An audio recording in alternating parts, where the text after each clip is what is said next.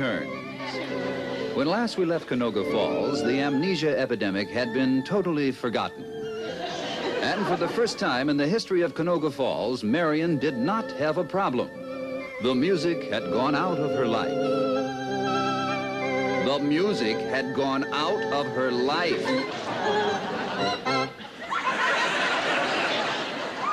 Oh, I'm so unhappy. I've always been the kind, lovable, helpful, nosy busybody that people turn to.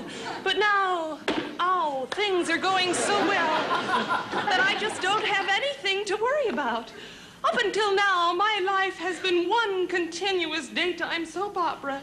But now everyone and everything here in Canoga Falls is happy, and suddenly I find that my problem is I don't have a problem. Oh, what happened to the good old days when we had adultery and bigamy and infidelity and indecency and obscenity and corruption? Could it be that Phase 4 really is working? Someone rang my bell. Oh, please, let it be a problem.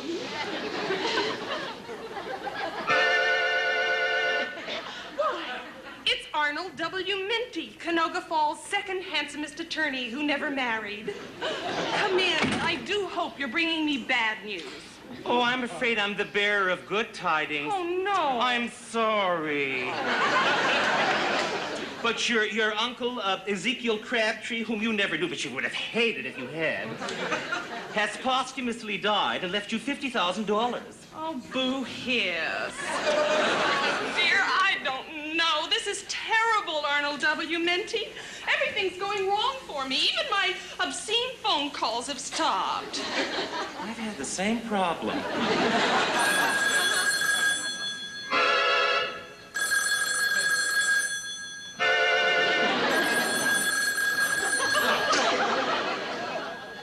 Oh, I hope it's a heavy breather.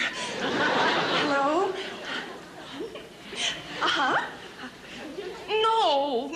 No, this isn't Charlene. This is Marion, but you can keep... No, don't hang up! He's hung up. Of course he is. Normal people don't make that kind of call. Oh! I hope it's my daughter who returns every year with a child born in or out of wedlock. Now, that's a problem. Daughter... No baby? Oh. Mother, I've reformed. Oh. I've become a Girl Scout. From now on, I'm only going to sell cookies. I'm glad I never had children. Well, here's your inheritance, Marion. But you understand, if somebody contests it, you'll have to come to court. Oh, good. I haven't been in court since last year when I was unjustly accused of suicide. Yes, well, goodbye, Marion. Oh, will you write? No, I think I'm going to paint. Get it? Hello. We're here to give you a problem. Thank you. We're here to contest the will. Oh, that's wonderful. Bless you, even if you are strangers. Come in. Marion, don't you recognize me? She's your twin sister, identical in every way, except for her appearance. How do I really know she's my twin sister? In any event, I shall finally have a problem to face, and I will face it bravely. But first of all, who are you? I am Hilton O'Brien, Olympic weightlifter and freelance bellhop. Oh, that's lovely. Now, do you have any proof that you're my real that you're my... Do you have any proof that you're my real twin sister? Oh, yes. I know about the common birthmark we both have in an unusual place. Only my sister would know that. And, of course, my family doctor and the entire brass section of the Tommy Dorsey Band. Those were the days. I tell tell you what. Why don't you take those bags upstairs while Sissy and I discuss our birthmark? First door on the left, and don't you believe a word my daughter tells you about having reformed. Oh, I hope it's my naughty caller again. Hello? Hi, good to hear your breath. Oh, yes. He's very good. Why don't you ask him over? Oh, good idea. Save your breath and get over here as quickly as you can. There he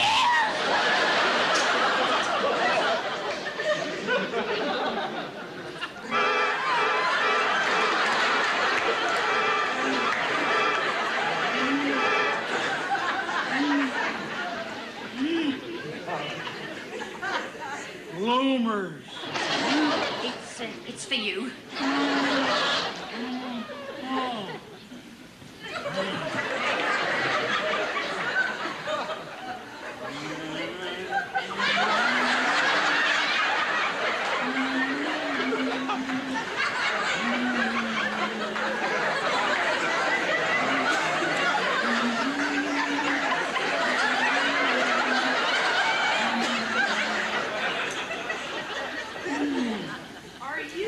Right. Just a moment, I'll give you my card. Obscene phone calls unlimited. Marvin Peterson and Son. I'm Son. I think I'd better leave you two lovebirds alone. Thank you, maybe, sister. You didn't call for almost a month. What were you doing? Dialing. Boy, I'd like to get you in the back seat of a rumble seat and snap your garter.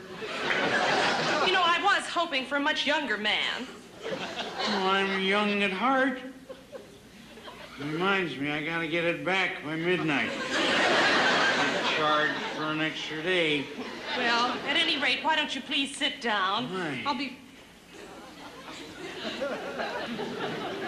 Any...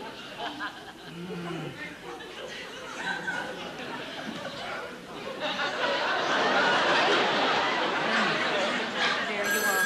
Oh, good heavens. Oh. Hello? It's another obscene phone call. I'm on a roll. Oh, he's fantastic. Do you want to hear it? Let me hear that. Hello? He is fantastic. There's only one person that could be. Hello, Dad. It's me, Junior. No, I'm making the house call.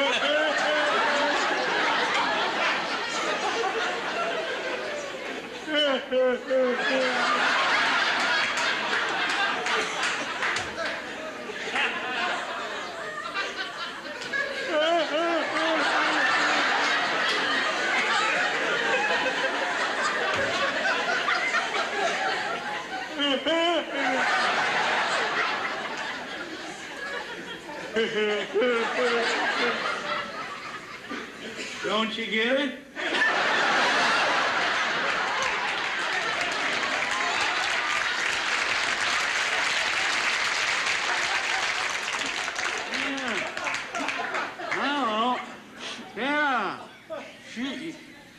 What does she look like? Oh, she's alive. You think that's wild? She's got her sister in the same condition. It runs in the family. Yeah. You don't get that either. Wait a second, I'll ask her. Mm-hmm. You and your sister want to go down to the lake and go skinny breathing? Hey, that's a good idea. Sit down. Yes, I think maybe we will go skinny breathing with you. Yes, see you soon. That way, if my sister and I go skinny breathing, I can find out if she has the identical birthmark that I have, and if she is my truly twin sister. Sissy!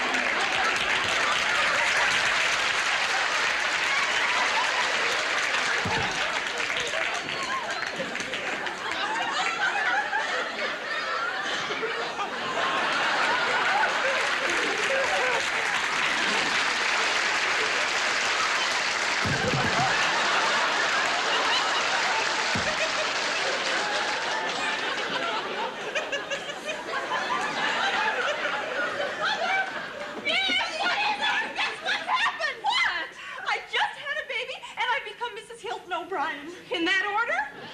Well, I don't know. I said I do twice, and I'm not sure which was for what.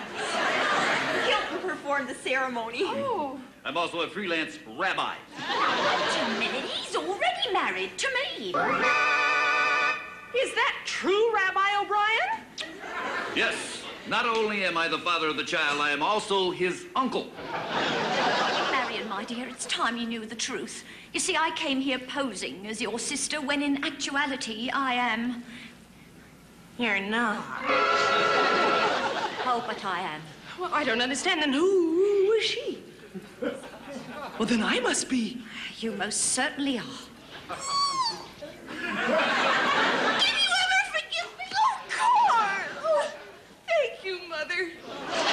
For the answer to these and other probing questions, tune in tomorrow as the stomach turns.